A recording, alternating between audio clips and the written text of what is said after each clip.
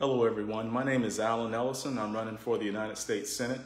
I wanted to speak with you all today. We didn't get a chance to talk yesterday for our scheduled Fridays for Florida town hall. So we wanted to come back today and continue the conversation from our previous days. We want to talk about women's issues. We want to talk about the reauthorization for Violence Against Women's Act. And I also want to give you just a little bit of history of a woman who not only inspired me, but also inspired Dr. King and the nation. Her name was Mahalia Jackson. Mahalia Jackson was known as an international figure on the gospel scene. She's known as the queen of gospel music. She was also a person who was always there whenever Dr. Martin Luther King would give speeches. She would be the person who literally would open up the speeches, and the two of them, they had a very beautiful and powerful relationship. They were so intertwined with one another's style and repertoire that they oftentimes coordinated Dr. King's speech with the songs that she would sing to open up for him.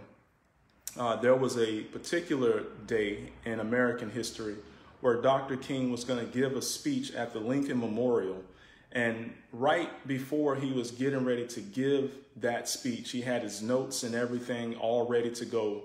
Mahalia Jackson, who stood on the podium with him, and you can actually see this in video, she told him to tell them about the dream. And that's when Dr. King switched courses and went into an improvisational speech and began to talk about his dream for America. And a lot of people don't know that it was Mahalia Jackson who was there to invest in Dr. King, both with her time, but also with her money, to keep him being able to do the work that he was meant to do. And so sometimes, you know, whenever you think about great men in history, you have to always consider the fact that there have always been great women there to push these great men. And I didn't want to go through this live without at least acknowledging at least one woman in American history that helped to make impact, to create the kind of environment where we're even talking about women's rights and equality and voting rights. And so I wanted you all to get a chance, if you haven't already, YouTube Mahalia Jackson, listen to her music. Very beautiful, very powerful singer, but also a very powerful activist and humanitarian in this fight for equality. Today, we wanted to talk a little bit about the Violence Against Women Act. And that act is currently in Congress. It has already passed the House, and now it is in the Senate for consideration. And we want to make sure that you are at least reaching out to your senators in whatever state that you are, to encourage them to please sign this bill, vote yes on this bill, because it's going to have so much impact for women and families. And so I'm going to give you some of the highlights of what this bill is about. And that way you'll have a better understanding and an appreciation for all of those who have sponsored this bill and have been trying to push this bill for years now. And we finally have another opportunity to make this become the official law of the land. And so in Title I, this bill enhances the legal tools to combat domestic violence, dating violence, sexual assault, and stalking. Title II, improving services for victims. Title III, services, protections, and justice for young victims. Title IV, violence reduction practices. All of what I'm saying, they're going to put funding and resources behind every component of what I'm saying. And this definitely needs to happen. Title V, strengthening the healthcare system's response. Title VI, safe homes for victims. We know that oftentimes women are in situations where they become victims of domestic violence, and a lot of times they stay in those situations because they have nowhere to go. This bill will actually allocate funding so that women can have safe houses to be able to go to and get away from the violence without being on the streets. Title 7, homicide reduction initiatives. So this is going to provide funding to reduce the amount of homicides that is inflicted upon our women throughout this nation. But it also goes a step further, and it provides safety for Indian women. You know, a lot of times on reservations, women are victimized, and because they're not where we are, they get overlooked. And this bill helps to provide services and resources for women on reservations. It also, in Title 10, it opens an office, like it creates an actual office on violence against women. And I think this is so important because we can talk about laws, we can talk about policies, but if there is no actual organization to provide oversight, a lot of times we end up not being able to have that much teeth and know where these funds are going and know how to track the best responses for what we're trying to have. And so to the creation of the Office on Violence Against Women, that's going to be very powerful. Title 11, improving conditions for women in federal custody. We know that oftentimes in the penal system, in the prisons around the country, women are constantly being victimized. We hear the stories when they come out of custody, they're being assaulted, they're being raped, and we want to make sure that there are resources available so that we can protect women when they're in federal custody. Title 12, law enforcement tools to enhance public safety. We want to make sure that whenever law enforcement comes into contact with women, that they have body cams across the country, holds them accountable. We want to make sure that there is trainings that are in place to be able to deal with women. Also, we want to make sure that there are more women on the force so that women can deal with women where they are. It is so sad that whenever you have a male officer who comes onto the scene to deal with a woman and he handles her in such a way with such great force. I just saw a video the other day where this big officer, he was huge, and the way that he was handling this little teenage girl, shoving her head into the cement, it was very disheartening to watch.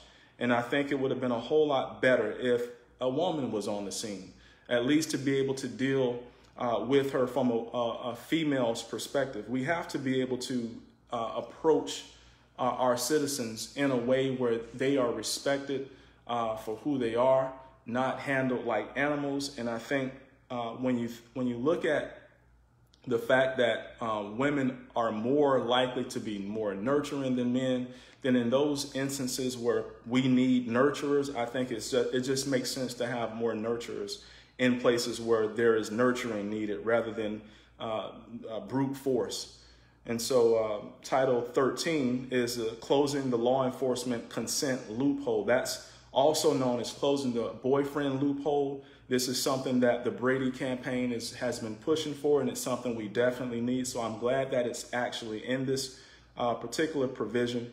And there are so many other programs inside of this bill. It also talks about increasing cyber enforcement. We know that oftentimes in this day and age, women are victimized on the internet. And so we want to make sure that we are increasing enforcement capabilities in the cyber world as well. It also has provisions to keep children safe as well. So whenever you have women in this country who are oftentimes at the head of the household, we need to not only look out for them, but everyone in their household. So this is a great bill. Please get your senators, get your representatives to get on board with this. Continue to talk about this. There's also protections for certain immigrant women. We know that there was a crisis at the border under the previous administration. We know that whenever people would come in here looking for asylum, families were torn apart. Oftentimes, women were assaulted, women were raped. We want to make sure that anyone that comes from another country, that comes into our country, whether it's legal or illegal, that they're being treated with dignity, that they're being treated as humans. And that's what this bill helps to do. It helps to provide the protections and the resources necessary. It also, it does a lot to combat domestic violence. And that's a big thing in America. We have so many people that are in such constant stress, such dire situations, and they take it out on one another. Oftentimes, women are being the biggest victims in our society. And we want to do everything in our power to make sure that we bring that to a minimum. So please, this bill, its technical name is HR 1620, but it's also known as the Violence Against Women's Act. And again, it's just passed the House with overwhelming Democratic support, but we need to make sure that this bill passes the Senate. And because this is Women's History Month, I want to also highlight the fact that in America, it is illegal for women to be paid less than men. And we know that for every dollar that a man makes in this country, women are getting paid 77 cents on that dollar. For Black women, women of color, they're getting paid as much as 66 cents on the dollar. That is illegal. It has been illegal since 1963 under the Equal Pay Act. It also was illegal under the 1964 Civil Rights Act, Title VII.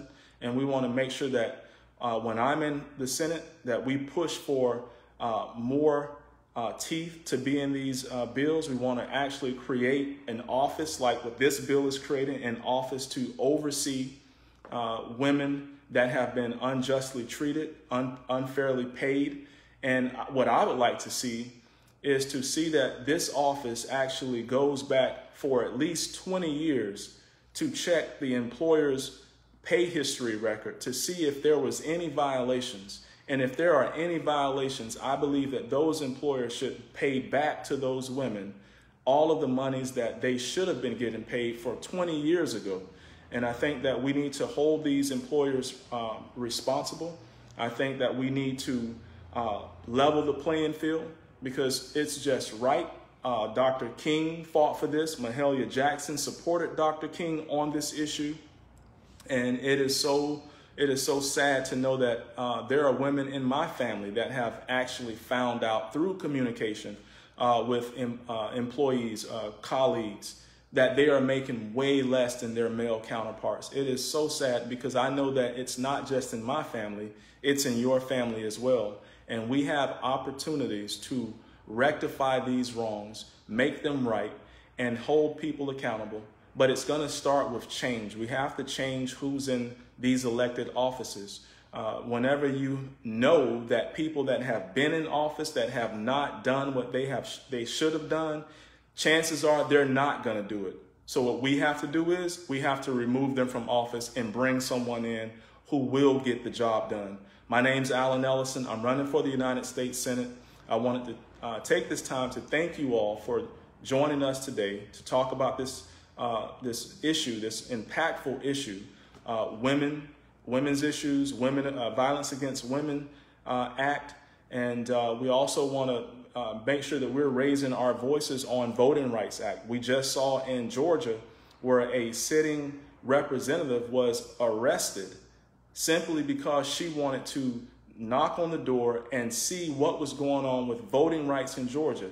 We are under attack throughout the country. There have been 253 bills that have been presented in 43 states, all targeting trying to suppress votes.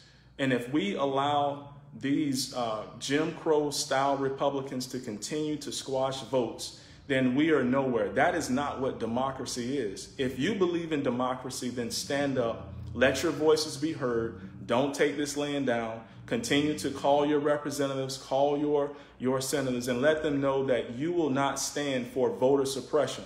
This is not 1963. This is 2021.